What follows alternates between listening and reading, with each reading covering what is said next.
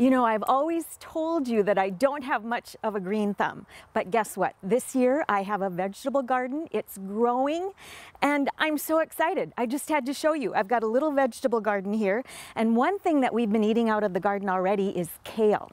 Now I know some of you are probably thinking, ooh, yuck, but I'm going to show you how you can make kale so delicious, you'll love it.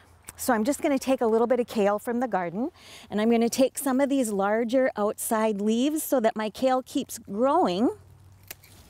The first thing I do is remove the leafy kale from the stem.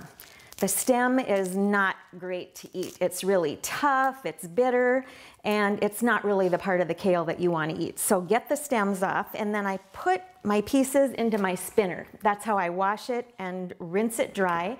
Then I put it into a zip top bag or a big bowl and put it in the refrigerator, and it's ready to go whenever I want to make something using this kale.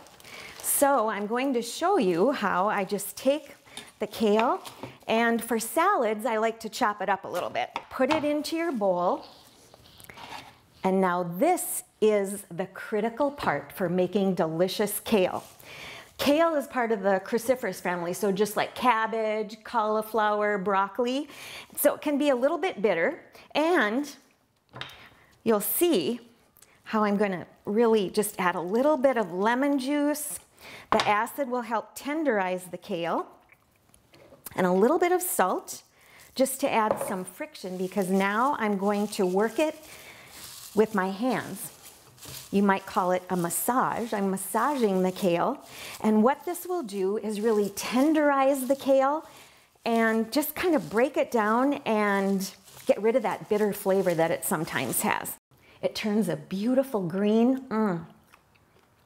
Oh, this is perfect. So now it's ready to turn into a salad. You can add whatever you want. I sometimes add a little red cabbage and maybe some avocado and chickpeas and maybe some toasted pine nuts with a little honey mustard vinaigrette. But you add whatever you want, because this is the season of bounty. There's so many choices. So give your kale a massage and enjoy every bite. I'm Sue Doden, sharing good food for good life 365.